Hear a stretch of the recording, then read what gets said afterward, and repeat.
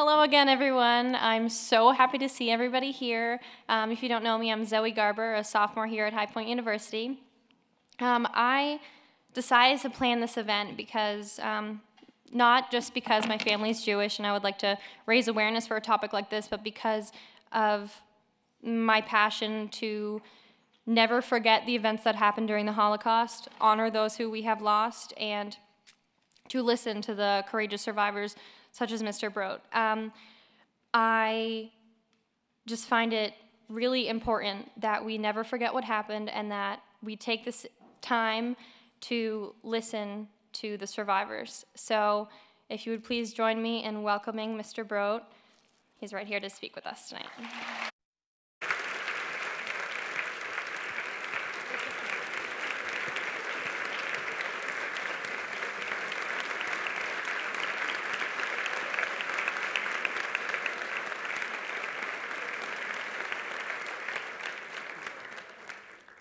First of all, I want to thank the university for inviting me, and the beautiful girl, Zoe, who made contact with me. What a blind date, I tell you guys. Before, I would like to take the liberty and to thank the people who made possible for me to be here and share the experience I had after I was liberated. And I'm talking about our veterans. Compassionate God, source of mercy, we pay tribute to those who served our country, to express our gratitude for the courage and selfishness for both among us today and those generations past. The nation built those born on this soil and those who have come from here, from corners of the earth, and continue journey toward its destiny. May we never let down those who served in defense of this country. May we uphold the values of freedom and the inherited dignity of every human being. By our own right conduct and by the kindness of tolerance we show to one another. May we lead the world by example and become the words of Isaiah, a light to the nation.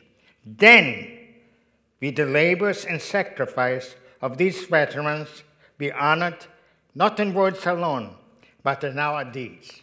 Thank you.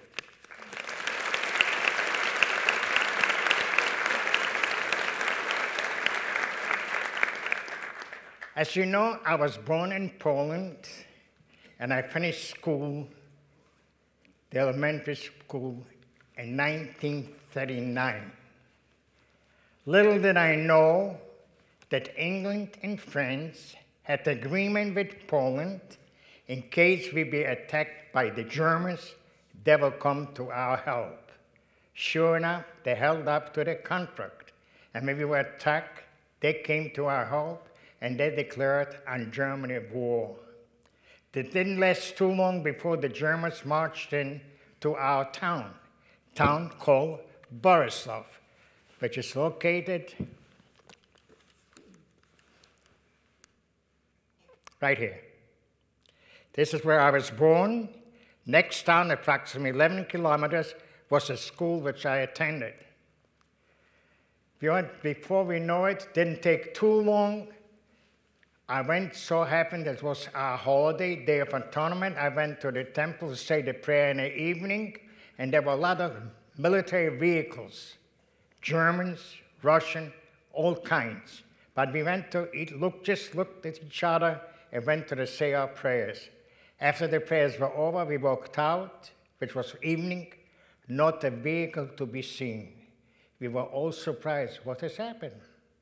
Little did we know that Hitler and Stalin had an agreement. Once the war starts, he will occupy Poland, but the other half of the Poland, the southeast Poland, will go back to Russian, known as Ukraine. He will give this back to Stalin, providing he won't interfere. He held to it. They walked out, the Russian walked in. As soon as they walked in, they put speakers on the telephone poles, and the music was playing all day and all night with propaganda and music. I was alone. My brother and sister were married. They left house, and I was left with my mother. And I needed a job.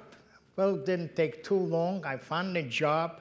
I was changing Latin letters to Russian letters on the typewriters. They paid little, but it was enough to get by, especially when you have just two people, and mother, that knows how to scheme, how to save. We were able to survive. But then I committed a crime under the Russian rule. No, I didn't steal. I came to work half an hour later. I had to go to court, and my punishment was 10% out of my salary for 2 months. The salary wasn't big enough to live on. However, it was even less when they deducted the 10%. Mother was learning to learn how to deal with it, and we were able to go by. Didn't take too long. Time flies back when you're young. And before you know it, was 1941, June the 22nd, Sunday morning. The radio gets loose and comes and says, here's Moscow. We were told at 4 o'clock in the morning that Kiev was bombed and the Russians declared the war on, Germany declared war on Russians. Didn't take them too long, they marched in. The Germans marched in, after all, they were there before. Soon they became a ruling. The German government requested from the Jewish population to find certain people who will go between Germans and the Jewish population. The order came out that every male or female has to put a Star of David on their arm. And every evening, they will put a request to supply people to do some work. I was young. I was only 13 years old. I didn't have to go to work. But this doesn't mean that I didn't want to eat. So in order for me to eat, I had to go to the assembly place, and there were some people who were better off than I, and they were willing to pay me 5 zloty and a piece of bread, providing go to work in his name only. And I was able to find out of 5 days, I was able to find 2 days' work, 3 days, some nothing. So I did the best I could to find the work so my mother and I, we could survive. We lived like that for quite some time. Didn't take too long. The Russians were overrun by the German army. They were there before, and they came back. We had Polish, German, and Ukrainian working with us. It was approximately 50,000 people inhabited. We were very industrial. We had the oil, and Drohobych, where I went to town, they had the refineries. So we were getting along pretty good as far as unemployment is concerned. But then what happened, the Ukrainians from the little towns went to the German government and requested a free hand. I don't think so whether the Germans were that bad to understand what they were talking about, but nevertheless they were given the free hand. They came to town following morning with scythes and sickles and killed close to 175 people on the street. The Germans put the stop to it. They didn't expect what has happened at that particular time. And the German government ordered a Jewish committee to supply men to clean up the corpses from the streets. However, my thoughts, at least they got a decent burial. They were burned in a Jewish cemetery where nobody knows what has happened afterwards. The population, Jewish population, was getting smaller. To no aware, whoever lost brother, sister, father, mother, what has happened to them. There was no information given to us. Where did they go? As the population was getting smaller, the order came that every Jew living in a certain area has to move to a specific area designated by the German government. As the population was getting smaller, so was the places where to stay was getting smaller too. Some people had family that are willing to share with the other people. Some people just stayed forest, whatever they could find. Food, there was no food. Then a disease broke out, typhus fever. The pharmacies were close to us. Doctors were not available. Hospital was too filled. Nobody was there. We lived there, and people were dying like flies. Finally, the center was getting smaller, either by deaths or by taking it out. Then the German government got in touch with the Jewish committee requesting a list of people who are sick and cannot support themselves, who haven't got enough money to live on, hasn't got work, or cannot find the work. They didn't care. The list was given, and this was 1942, September the 3rd. I was home with my mother, and I heard a knock on the door around 4 o'clock in the morning. I go open the door, and there's German police, Ukrainian police, and Polish police. And my mother and I, we were on that list. They took us away from home, and they marched us to the railroad station, which is approximately 2 kilometers. However, my mother was gravely ill from hunger. She's bedridden. She couldn't walk those 2 kilometers. In the middle way, they stopped the truck, who picked up some Jews from different places and driven to the railroad. My mother was put on the truck. I walked the rest of the way to the railroad station. The railroad station was full of people laying on the floor, sitting on the floor. There were railroad cars lined up, cattle cars, waiting for us. When do we go into those cars? I couldn't find my mother anymore in that railroad station. Either she passed away while going there, or she was too sick to be seen. Around 1 o'clock, there came 3 German men, civilian clothes, and some Gestapo men. And this was a segregation. Everybody had to go in front of them. Either you by twist of his arm, either he went to the left or he went to the right. If he went to the left, he was spared. He thought that the man is strong enough to do some work. I was sent to the right, and I was going to the railroad, cattle, and somebody taps me on the shoulder. There was a German officer, and he asked me, "How old are you?" Well, I added a couple of years to my age, and he sent me, "You're strong enough to go to work." I stayed there, and around 3 o'clock, we were dismissed. People walking hazily, they don't know whether to go to home. They know they were taken away, whether to find somebody. Maybe he ran away to forest, came back to see where somebody's alive. This was going on for 2.5 days. Between Borisov and Drohobych, which happened the same thing in Drohobych, they lost approximately 3,000 people, was disappeared in thin air. You think, well, you got neighbors that will try to help you, like heck they did. The only thing to help you, go to you and tell you, if you have some valuables or some money, we can buy them out from that camp. People gave the last penny what they had, hoping that the person will be released to reunite it. The only thing that parted, in addition to the family, is the money.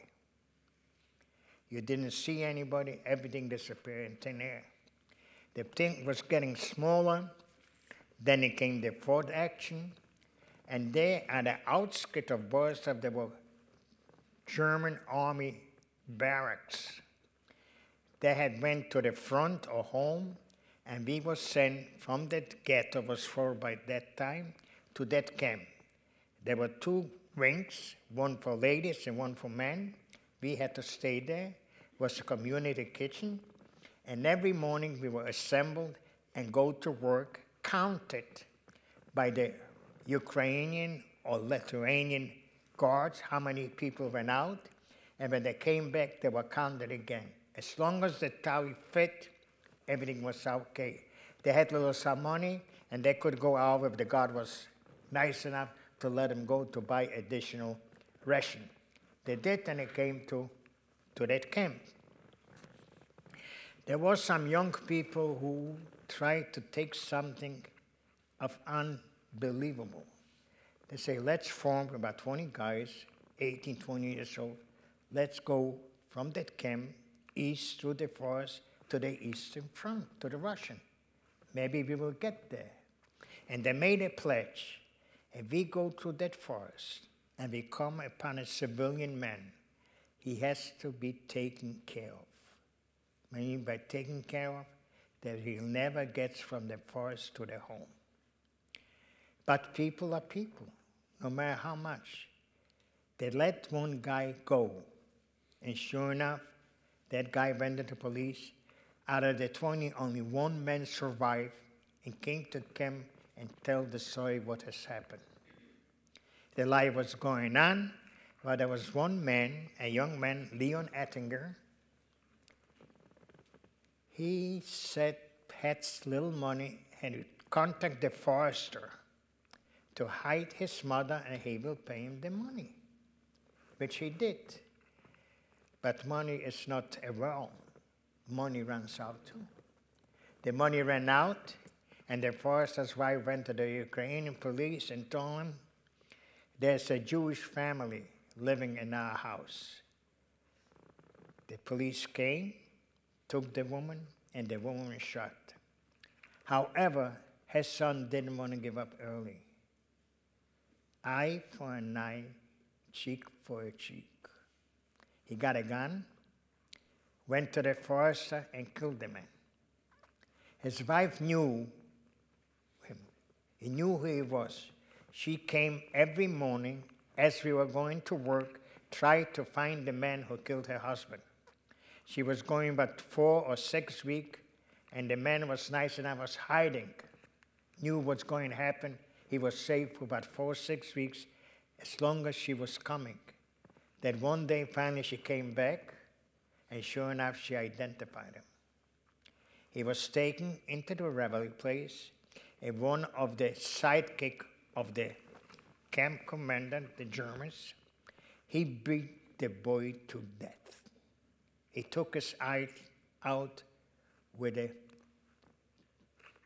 wrapped around wire and leather. He beat him until he died.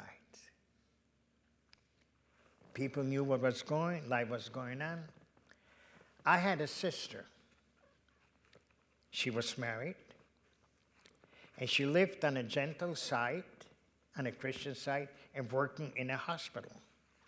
At the same token, I got a job to work as a messenger, going from camp to center of the town, buy additional ration, whoever gave me the money or asked me to get something, or pick up a prescription for them. At the same token, I had to pass to go to the German store and pick some ration for them.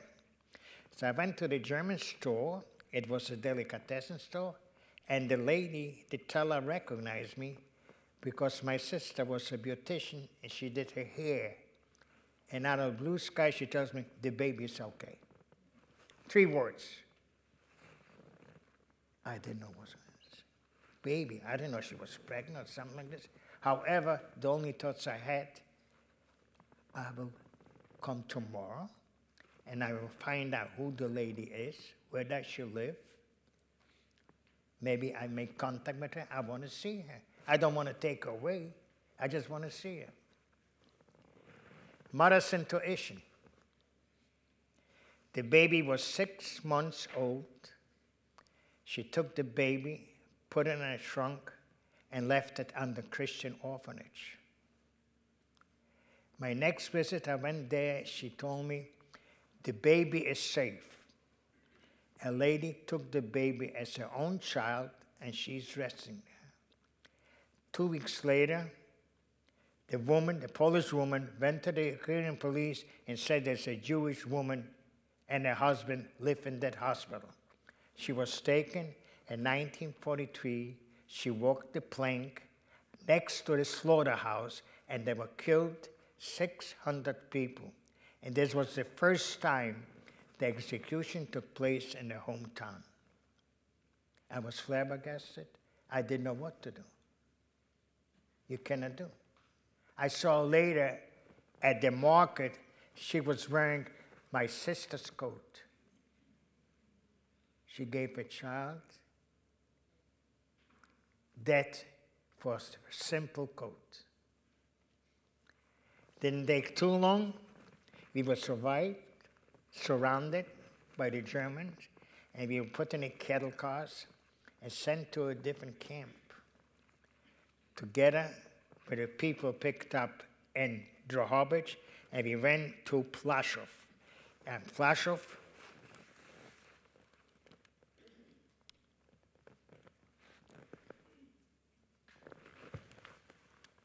one minute, please.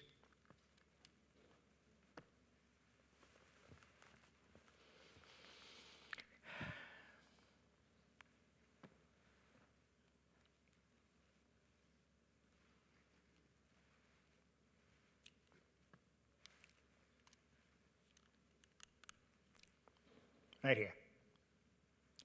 Plaszow, this is Krakow, and this is Wieliczka.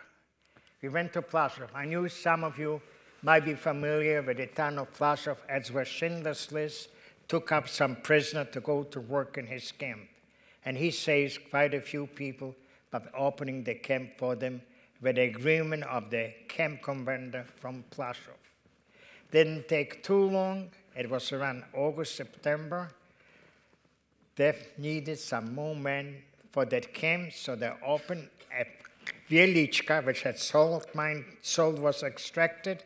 They built holes and they built a factory to manufacture airplane parts and ammunition.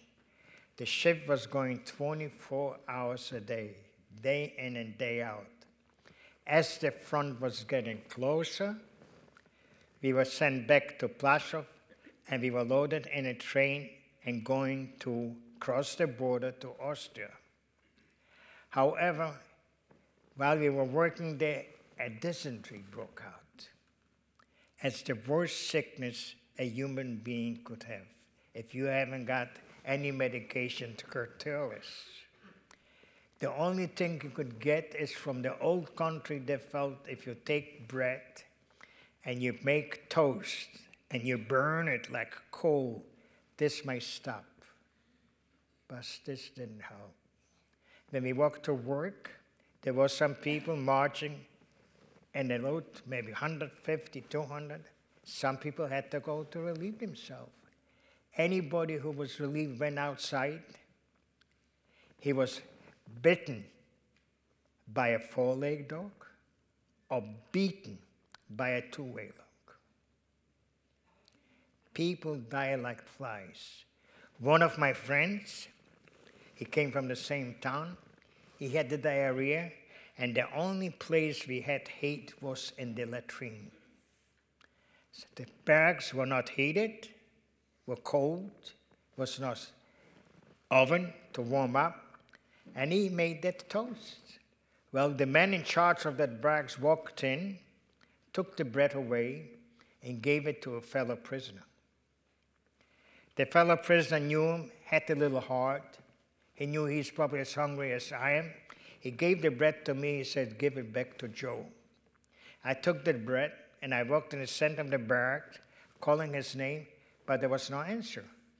As I walked closer to the center, I seen the statue in the left-hand corner of the barracks.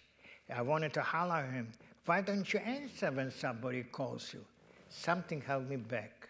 As I got closer, I saw his belt and how his neck. He tried to commit suicide. So happened there was a doctor there. He examined him, and he said, he's breathing. He's alive. Let him lay a little bit. He will be okay.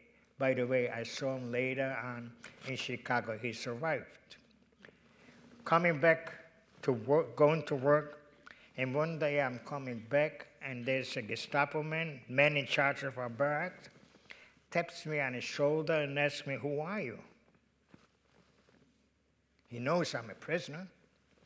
He said, where are you from? from Poland. Who are you? I said, I'm a Polish Jew. He says, where were you born? I said, in Poland. Then you're Polish. He said, no, I'm a Polish Jew. This was going on for about 5 minutes. Finally, had enough guts. What can I lose? I said, can I ask you a question? He jumps up. How dare you to ask a German officer a question? However, he granted me that request. I said, I didn't kill anybody. I didn't steal. I went to work. Why am I here? First victory, defeating a German. He walked away. He had no answer for me. I felt good. I went back to work. The thing was going on. Sickness always went on. The day I didn't run away. We were sick. There were 6 bags. Another thing, we worked in a mountain, sand mountains. He built factories, caves. They were reinforced with concrete and steel. And a lot of concrete came in cement bags, approximately 80 kilos in one bag. The bags were thrown out, and the concrete was used to build walls. Sand was taken out by conveyor belts. The lights were primitive. Sometimes went on, sometimes went on. And one time, the lights broke, and there was no light. So there was a group that work detail, approximately 20 or 25 people, sat down. What can you do? You cannot put the sand down because it's not going anyplace. And the copper walks in and sees her sitting, and the reports to the head copper pictured they were all sitting, didn't do any work. However, he did not say that we didn't have any electricity, they couldn't do any work. Each of us got 15 lashes an hour back. Total amount to the state, 75. We worked, continued working. Then, with time to go home, back to the barracks, the tally has taken and 3 prisoners are missing. You cannot leave without having total amount that came into work. They're looking all over. They say to escape was impossible. However, the head copper reminded himself there was a caveman in a 3rd cave corridor. He spoke to the German who was the supervisor, so to speak. Did you check when the caveman whether any people were buried? No, I didn't see anybody. So he takes the shovel, goes there. Sure enough, he finds those 3 dead bodies. We were able to leave back to the barracks. We found out those paper sacks from cement could be very useful. We had just striped uniforms I know you're familiar with. If you put it around your body, it serves like an insulation. Stops the wind a little bit, and you're not cold. And you put it around your body.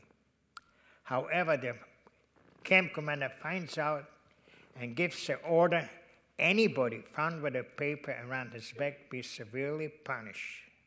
In addition, the ones who worked with him and did not report him. So it happened there was one guy in the afternoon shift around 12 o'clock, walks to the bags, he's checked. It was very easy to check, but he has the paper around his neck. Just touches back, paper makes noise. He was walked through 8 blocks. Each block that he walked in, he got a beating by fellow prisoner. You'd be surprised how the prisoner act under those conditions. They don't take him as a fellow prisoner. They take a committed crime, we will be punished. That's the only way how they. By the time he went to the sick call or to the hospital, he was dead. The work was going on as usual. People were dying. Crematorium was built. They couldn't keep up with the people who died to burn them. War came closer, and we were sent on a train. 2 lanes was already end of August, beginning of September. The heat was awful. The people, there were 100 to 120 people per kettle car. People were crying for water. Picture with so many people in a kettle car, heat burning down, and you have no water. We stopped in Linz to be disembarked, and there's a Wehrmacht convoy either going to the front or coming from the front. Listen our cries. He goes over to the men, to the Gestapo man who's in charge of alcohol. Why don't you give the people some water? He looks them up. Would you like to join him? Well, that Wehrmacht officer knew who he dealing with. He had to back off.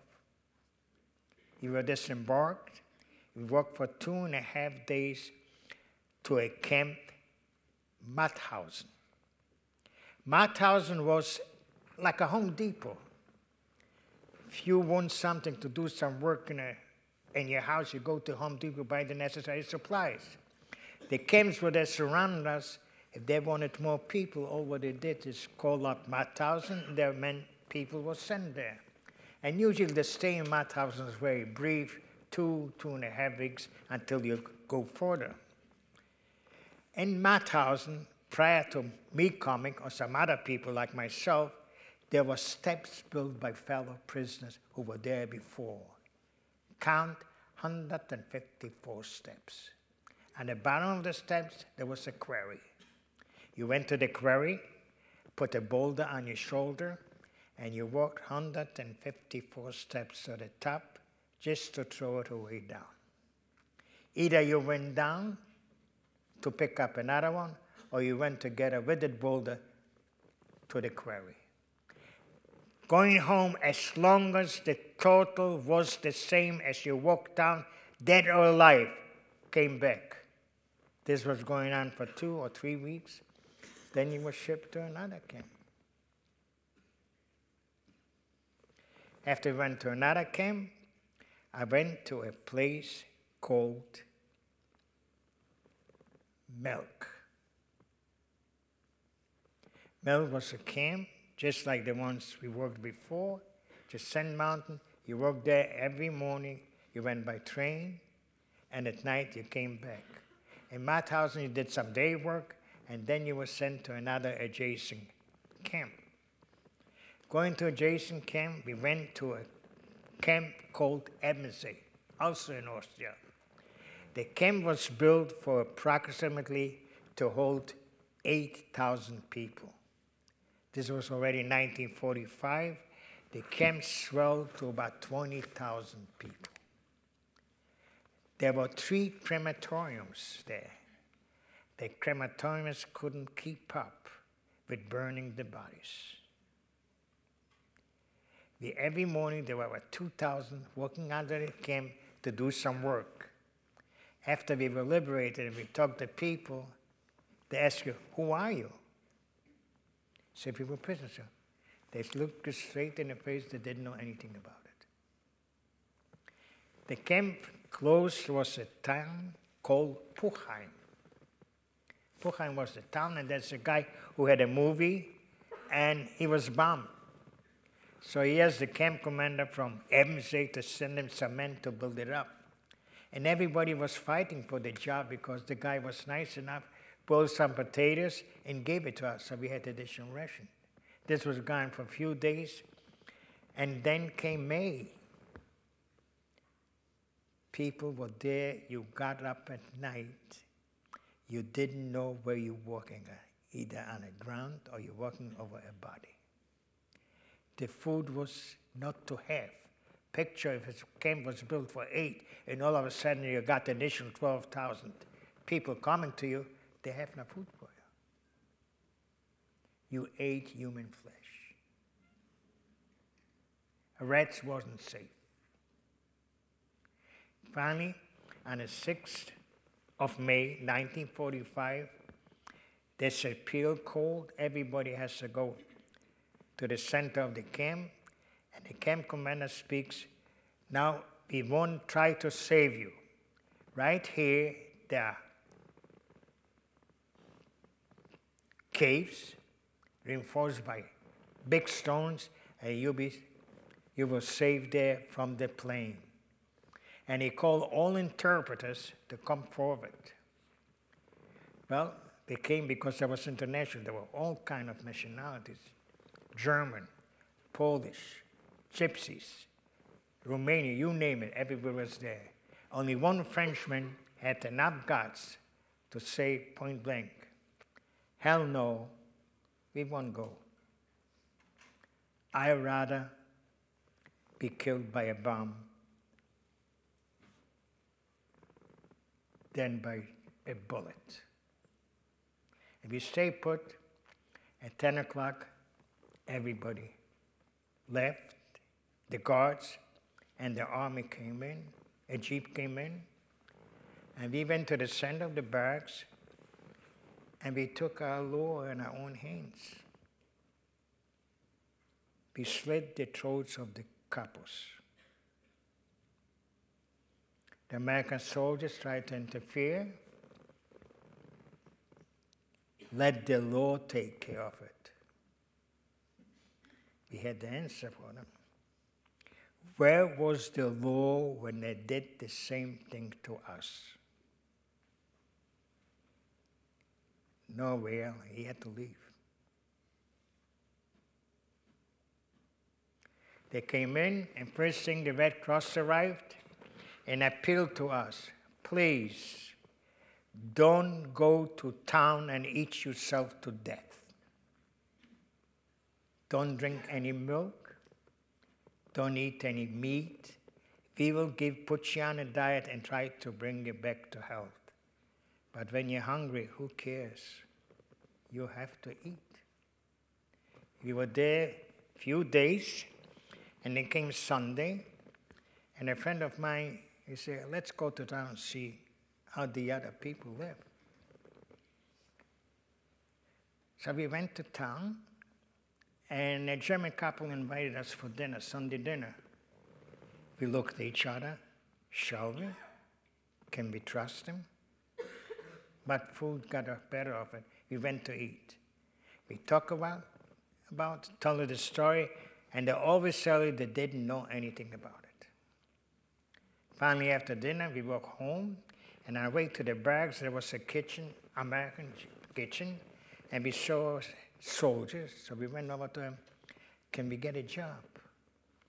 So gee, guys, we have no money to pay you. Besides, we haven't got any job for you guys, unless you want to work as a KP. I took the job, the other guy went to camp, and I asked him to send me another guy. So sure enough, I stayed there, and he sent me another guy, and I stayed with the soldiers. I got clean clothes, I got a shower, I slept in a bed, and I ate once a day from morning till night. But I had food, so we stayed there till 1946. In 1946, I'm called as a witness to Dachau. There was the camp commander who was caught and has to stay trial, and they needed witness. So I was there, and he got a sentence of 7 years. I didn't know what else had happened with him, but this was his trial that he had. Going back, there was this place, camps open for the people who came from different countries that didn't want to go back home. They stayed there, and they were satisfied. Going there, I tried to look around. After 6 months, I got a job for UNRWA, and they were getting paid. You didn't get paid money, but you got rations. Flour, sugar, candy, cigarettes. I was alone. I didn't want to live in camp anymore. I found a job among the Germans. I got a room, and I got the ration, and I didn't need the sugar, so I sold it. I went to the restaurant to eat, and I was happy. While we were in Ulm, there was a staff sergeant, and we became friends, and there was a river. 2 rivers joined, and we were swimming in one of them. So he said, gee, you're going to swim in a river which is filthy. He said, no, we use the other river, the single one. Yeah, but the two rivers join. And as we stand there, there was a mill. The boards give the old farm down 7 feet down. He falls on a concrete floor, breaks his ankle, and is being shipped back to the States. The other guy gets a hold of the U ladder, just gets scraped, and in the center of the whole room was a manhole filled with water. I fell in the water, nothing happened to me.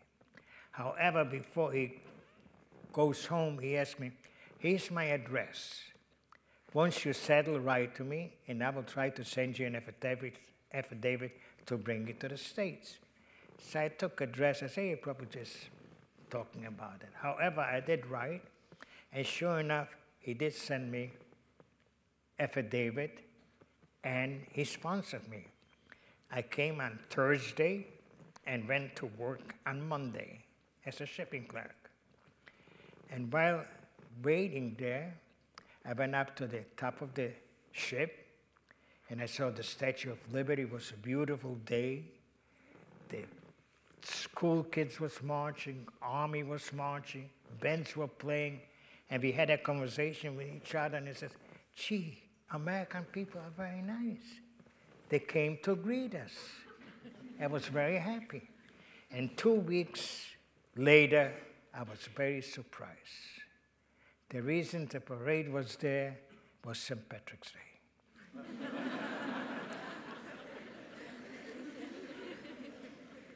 But it was good while it lasted. And I worked, I went there the first 3 weeks. I ate in his house, and he paid for a room. Finally, once I got paid, I went over to him and said, Carl, 2 things. Either I'm paying for the food, or you find me a room and board. So give me another week. Sure enough, he found me a room and board. I worked there. I got paid $30 a week, and the room and board was $22. But I was able to supporting myself. Then another couple of friends came from Germany. I picked them up in New York. I'm a big American. Welcome the refugees from Germany. And they stayed with me a couple of days. Then I had to go on a journey to Illinois. They were assigned to go to Illinois. They got a job. They moved to Chicago, and they write me a letter. Please come to Chicago here. Please, we'll be together.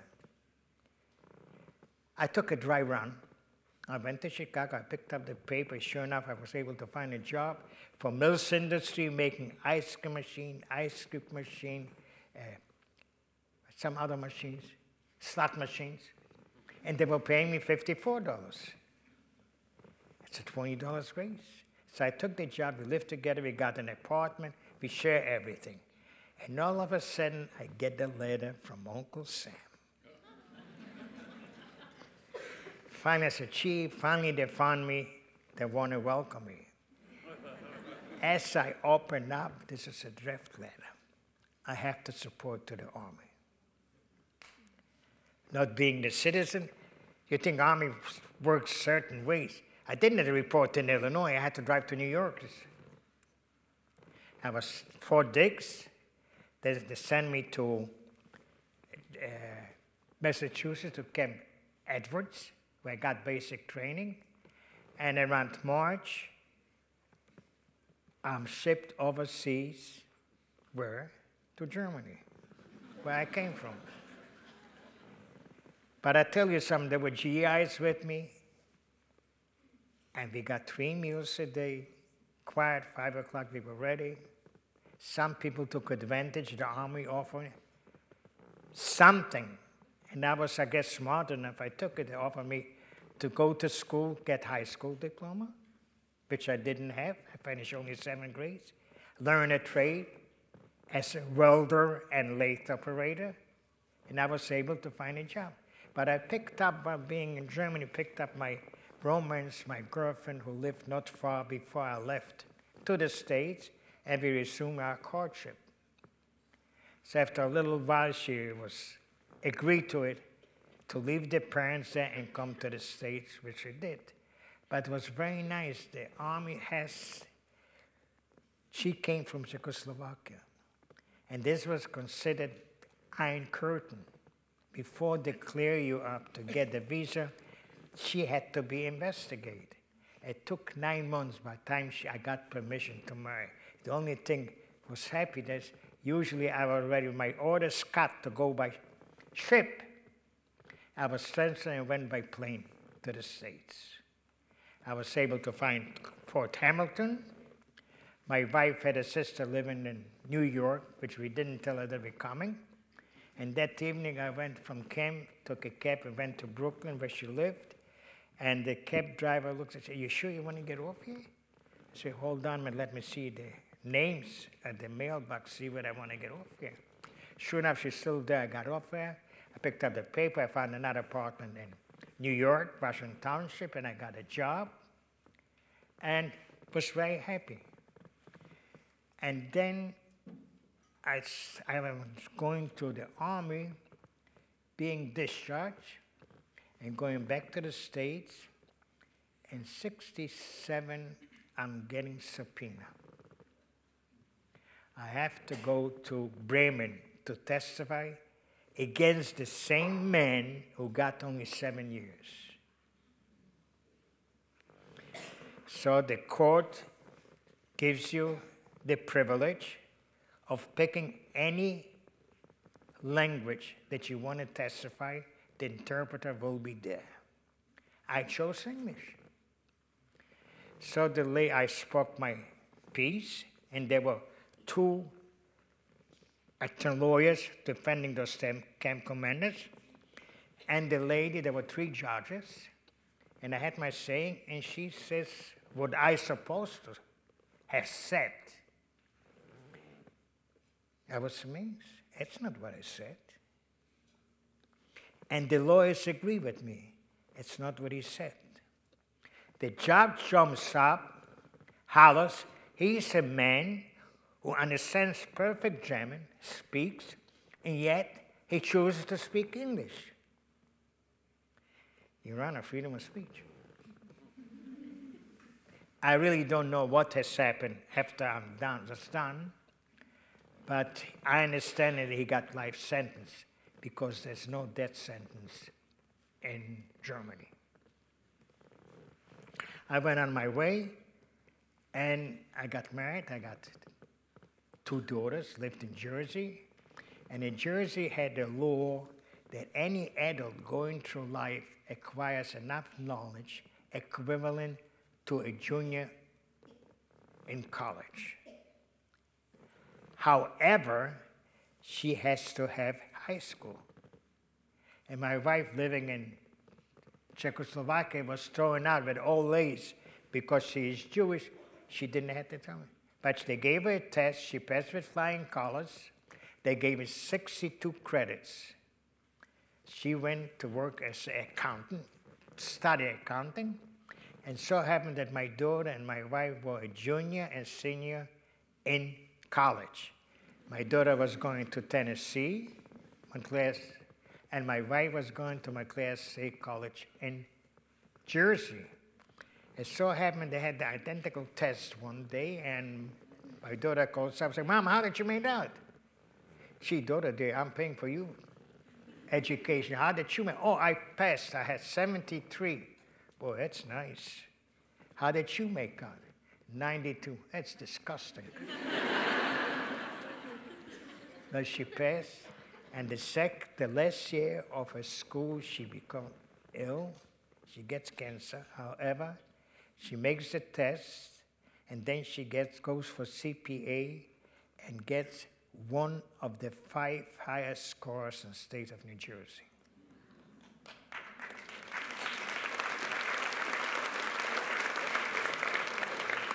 She worked only 2 years as a CPA, and one of the bosses who took the test 5 times didn't pass. He gave her such a hard time that she had to quit. But then she died. My daughter got married. So happened she was glad that she was able to see her daughter married. And then she died a year later. And we lived in New Jersey. My daughter got married. My other daughter was still in school. She went to VCU.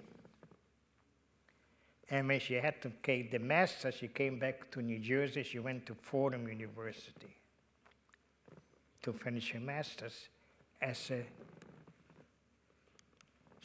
social worker.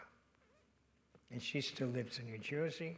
My other daughter lives in Florida. She has 2 kids, a boy and a girl, and they're there.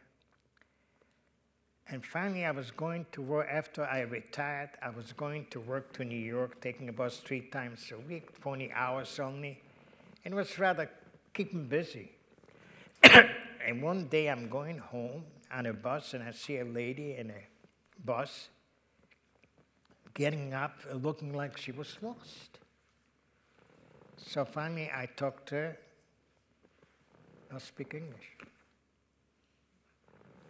So I asked her to speak Polish, a little bit German, no. Not speaking finally with her voice. Polish, she understands a little bit, and I understand Russian a little bit. We were able to converse. I asked her where she's going. She told me she lived 3 stops ahead of my stop. So I said, I will get up, and I will go over to the bus driver and tell you where to let you off. Is sure everything will be okay. And at the same token, I asked her, give me your telephone number, so when you get there, so I know you got there safe. Nothing wrong with it.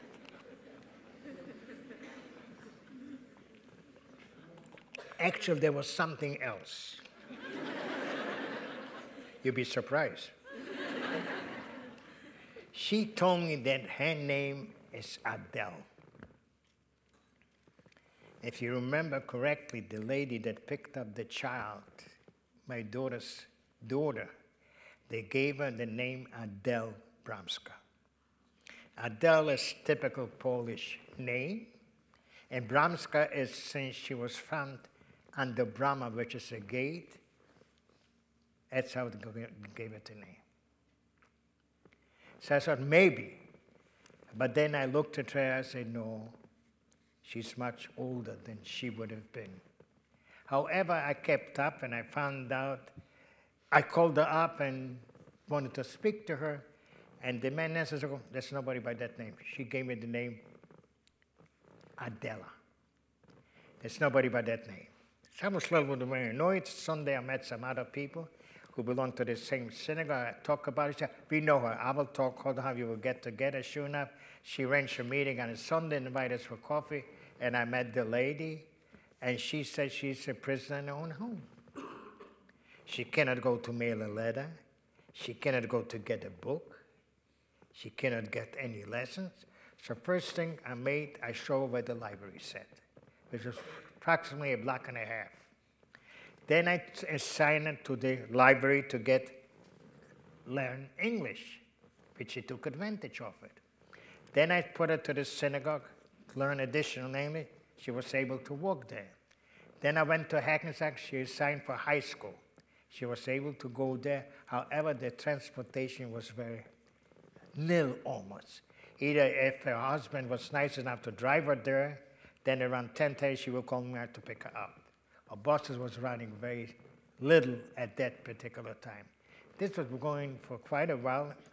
And then I asked her, let's have dinner sometime. So she said, I have to ask my boss. So sure enough, she asked him, and he gave me permission to go out with me for dinner. And we went to dinner, and while there, I asked the waitress for the check. He gives me the check. She takes out a piece of paper and gives it to me. And the paper says, how much is my meal? So I started laughing. She said, the lady who I work with told me that here, the lady pays for the whole meal. So I gave her my check too. Anyway, we partied and we kept company, and then I tell him, it's crazy.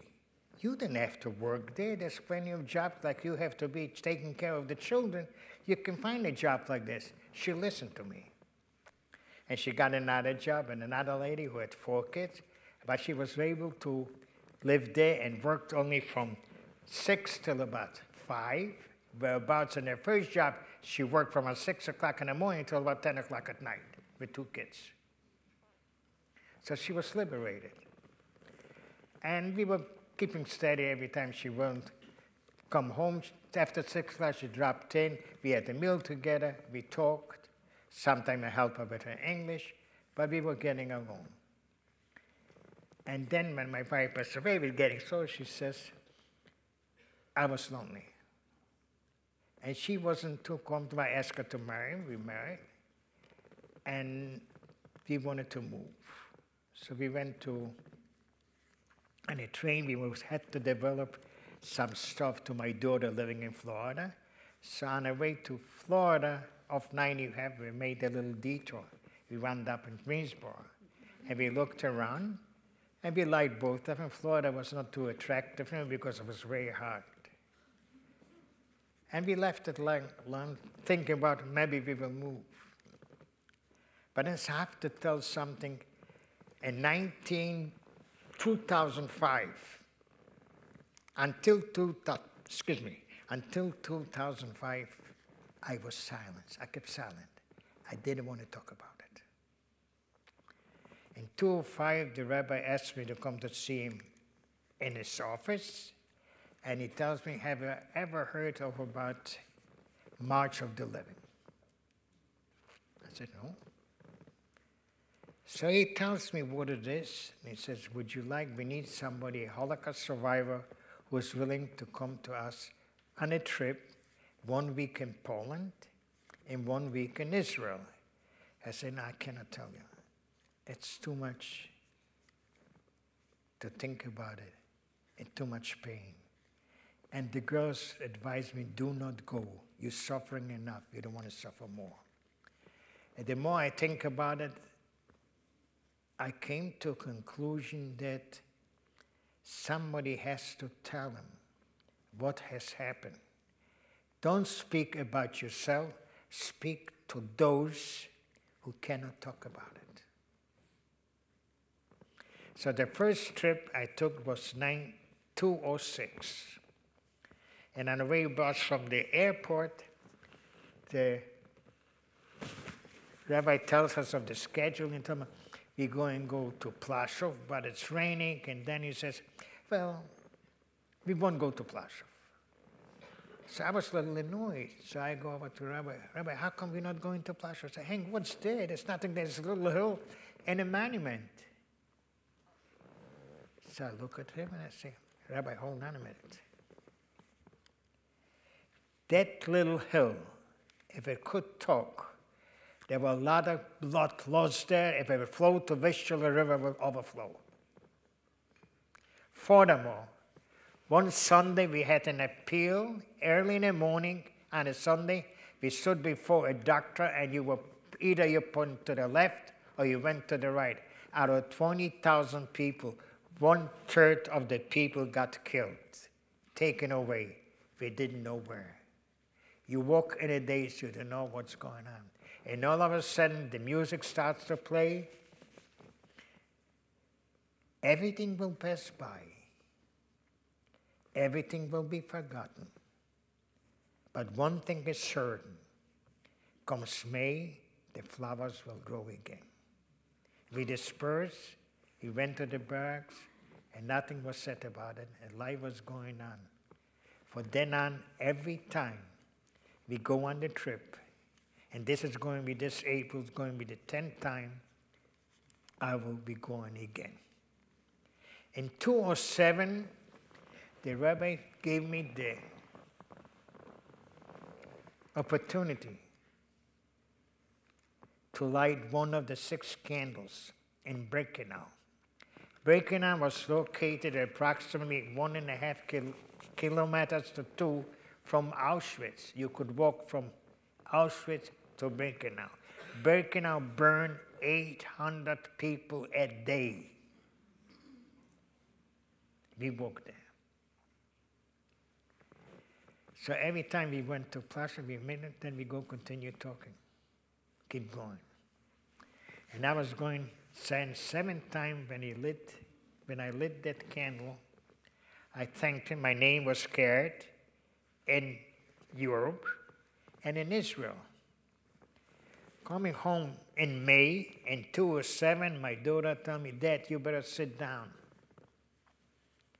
I got an email from a man named Hank Brodt. Ask all kind of questions. Whether your father had a brother named so-and-so, his sister named so-and-so, his father name was so-and-so, everything was correct. I believe 90%. I gave him a call. I came back in May, and I said, I want to come in. He says, my grandma is still here. He died in 1986.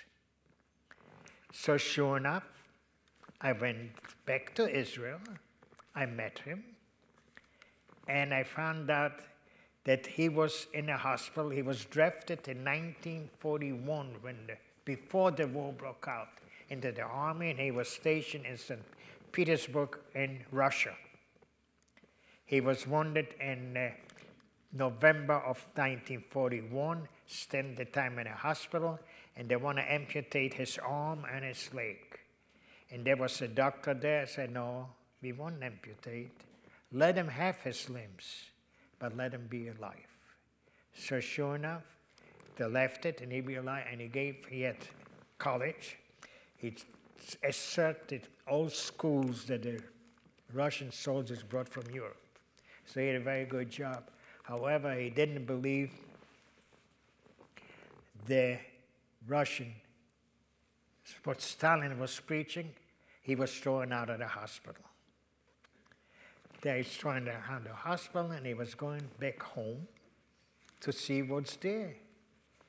Then when I went, I met his wife, and I asked him, how come he wasn't looking for me?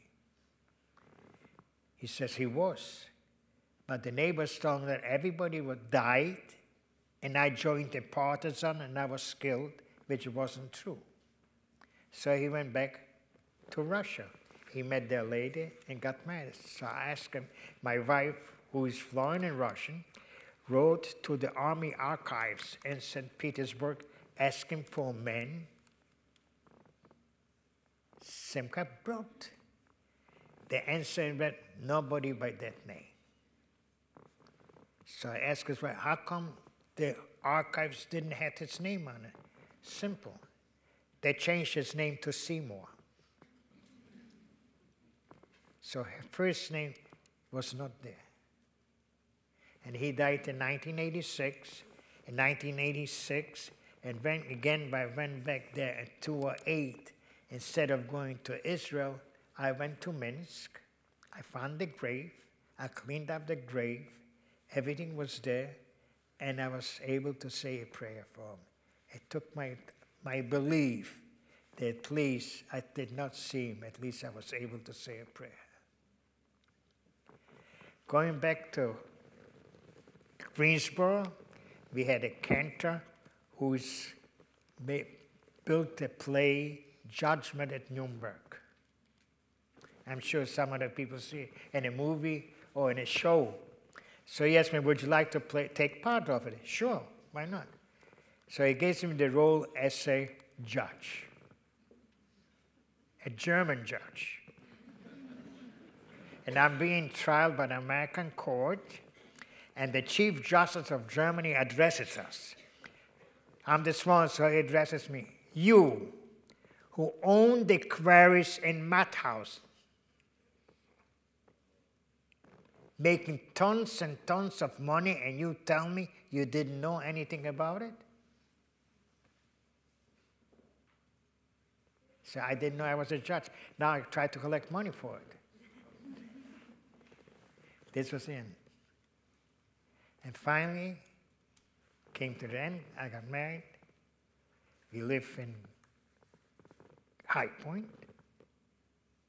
And I have, in the middle, my daughter lives in Florida, and one lives in New Jersey.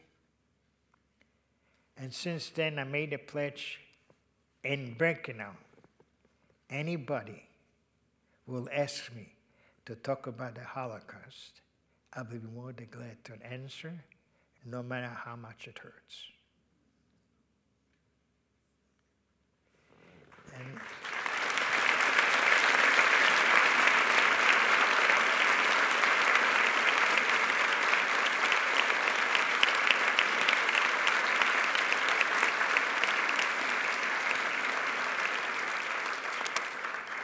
If I may finish something with a poem that somebody wrote. Dedication of the stone in memory of our 6 million brothers and sisters who perished in the Holocaust. We have gathered to remember the reverence and love the 6 million of our brothers and sisters who perished at the hand of Hitler. They lie in the rest nameless graves. The resting places is far off, still abundant, and fields and now lost to the eyes of the loving families. Despite this, they must not be forgotten. We shall remember them in the pain and in the agony. We shall remember them, and they would remember our brothers and sisters, for we have lived with them in Europe. We would have died with them at Auschwitz, Buchenwald, Bergen and Belsen, and Babia, and Helmer and Treblinka. Every year, we go to Majdanek. Majdanek was a place where they had a big walking place. You walked the plank. And there was a machine gun set up. If a guy was shot, he was lucky. Otherwise, we fell dead into the grave. And we visit this every year we go there.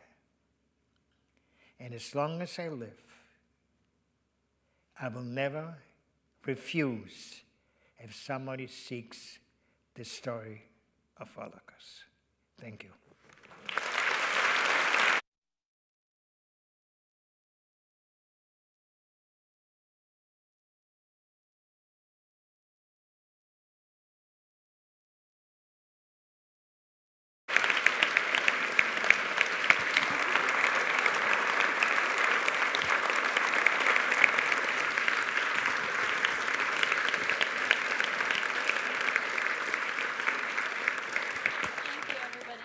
Is this on? Oh, yeah.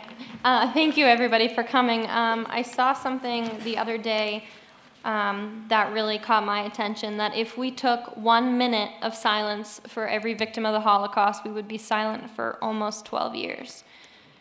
So Mr. Brodt has been kind enough to have a short question and answer if anybody has something to ask him.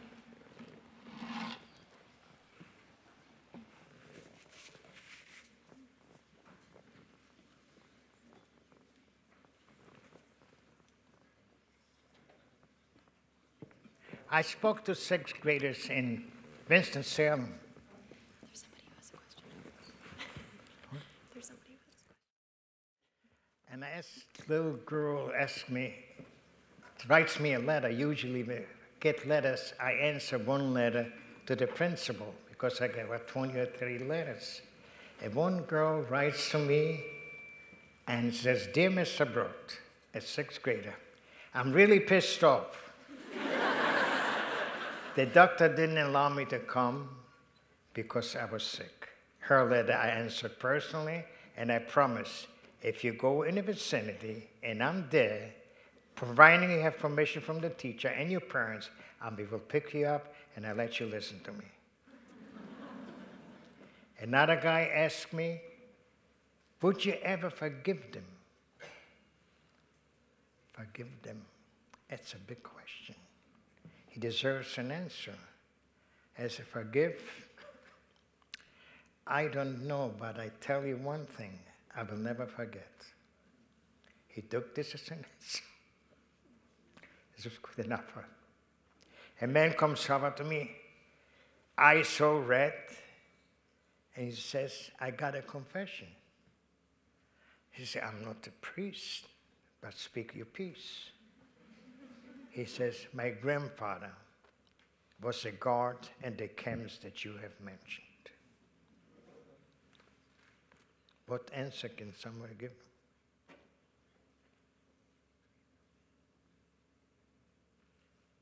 Anybody?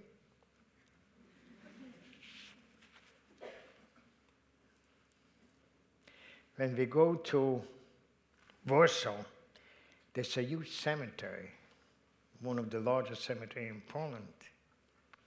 And there's a grave, after we clean up some of the graves, there's a big statue of a man, Janusz Korczak. I don't know whether anybody heard of the name Janusz Korczak. And he's subpoenaed to Gestapo, and they all make him an offer. You bring the kids here, and you can go free. If you'll give you a coat, you can take off your Star of David, you'll be free. And he thinks about it, say, how can I do this? Let him go to die and I'm be free? I cannot do it. So he holds a little girl in his arms, tries to sing a lullaby to put her to sleep. And she says, one more question. I'm sure your parents witness it when you try to put the child to bed. She always has one more question. Well, he grants her that request.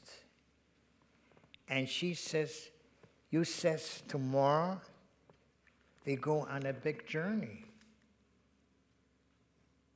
And she starts out with a song, which I will translate into English. And she says, we are heen all again, we can't fern meer. We are heen all again, sich verschlossen jeder Tür. Sei auf links, sei auf rechts, oder so in jedem Land, als wir heen soll gehen, heißt mit mir bleiben stehen, hast gewähnt,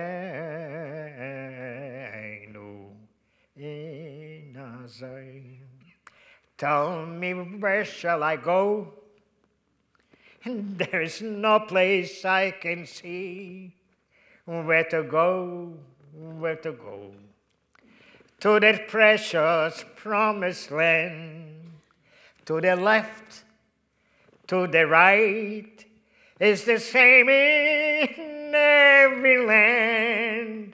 And there is nowhere to go, and it's me who should know. Won't you please understand? Now I know where to go, where my folks proudly stands. Where to go, where to go? To the precious promised land. No more left, no more right. Lift your head and see the light. For at last I am free. No more wandering for me. Thank you.